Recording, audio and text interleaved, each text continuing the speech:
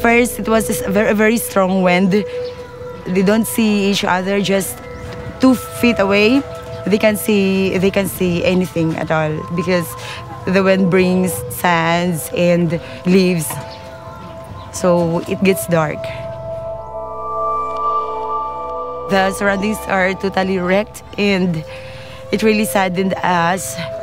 The night after the storm, it's a very heartbreaking because it rains, and the people here, what they did, what was left of the roof, they just pull it above their bodies, as well as the children's bodies.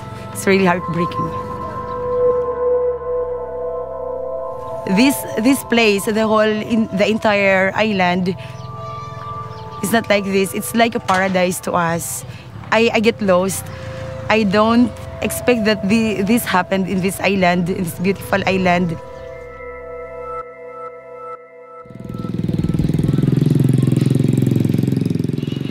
So this is our village. This area was destroyed by the Super Typhoon Yolanda. The problem is we have no houses where we live. Then now the people started building houses from the bricks or from the materials that they picking up from their brick houses. So this is the two sisters affected by the Typhoon Yolanda. Their house was destroyed by the typhoon. This is Lilia. So nano ko no imo gibati sa tunga mga panahon. Nervous. They feel nervous and shocked and terrified. They were crying at that when the Typhoon Yolanda hit in our community. Their problem now is how to build their house again. Sometimes if I see the results, the children that they want to have a place like home, a place like they live in a better houses, I feel like crying. Then I always pray to God that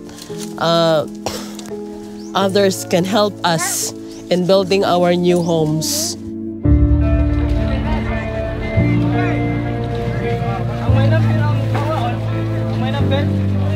Bantayan Island was in the eye of the storm that came through.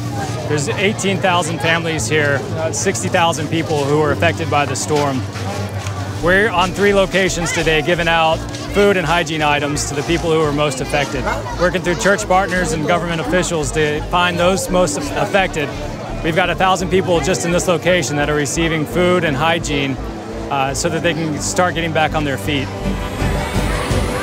We partner with Samaritan because we know that this Samaritan purse is used by God to help our needy, our people, and the Samaritan purse help a lot in our municipality of Santa Fe. Thank you. As we walk around, you can see what it looks like with the number of affected people in just this one location. This is just a small percentage of the people who have been affected by the storm in this one community. Over the next few days, we'll start working with heavy equipment and chainsaws to start clearing out areas so that we can create housing and sanitation systems for the people that are here. We appreciate the ongoing prayers and support that we're receiving from you. We ask that you continue to keep us in your thoughts and your prayers.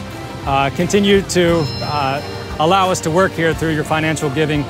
And please continue to pray for the families who are here, that hope will continue to grow in the people. As we've walked around, as we've talked to people, their hope has not been broken. They're looking to us. They're looking to the people who have come in from other areas and from different parts of the islands to be able to sustain that and to continue to move forward.